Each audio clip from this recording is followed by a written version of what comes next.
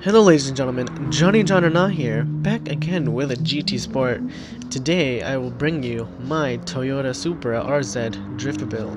Alright, let's get to it.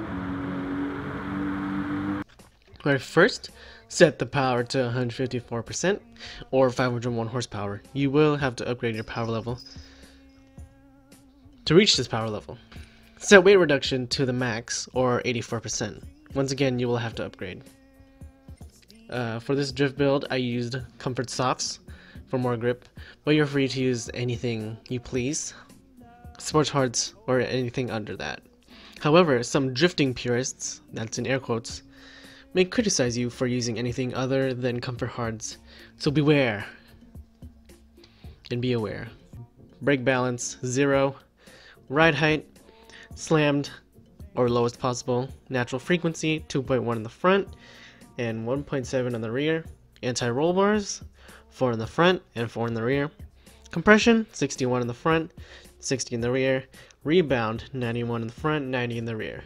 Negative camber angle 1.5 in the front, 0 in the rear. Toe angle out 0.5 in the front and in 2.0 in the rear. Fully customizable LSD.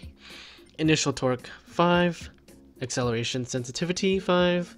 Brake sensitivity 50. Fully customizable transmission, and top speed 230 kilometers or 142 miles per hour. Alright, now for the demonstration on a Suzuka East course. Or is it Suzuka Course East? Fuck, I don't know. Alright, here we are on the Suzuka Course East. Suzuka Circuit East course. Fuck, I keep on getting that wrong. Whatever. Before you even hit the start button, before you even do anything on the track, you have to do this.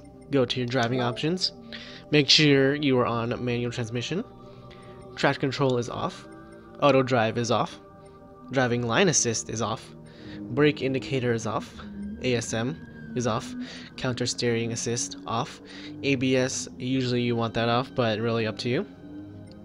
Now for the advanced settings, controller sensitivity 7 and force feedback max torque 10. With that said, now we can hit the track.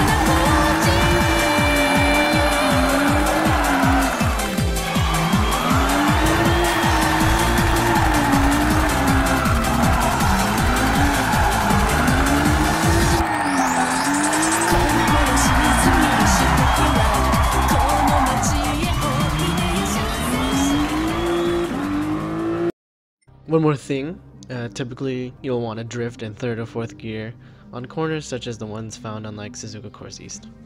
Or just Suzuka East Course, I keep on fucking it up. And that about wraps up the video. Thank you for watching, I hope you enjoyed the video. Leave a like if you liked the video. Comment what you thought of the build. Any adjustments you would recommend, and if you tried it, has it worked for you? And subscribe to keep up with my other GT Sport content and Monster Hunter content. And with that said, thank you, and I hope you have a lovely day or night.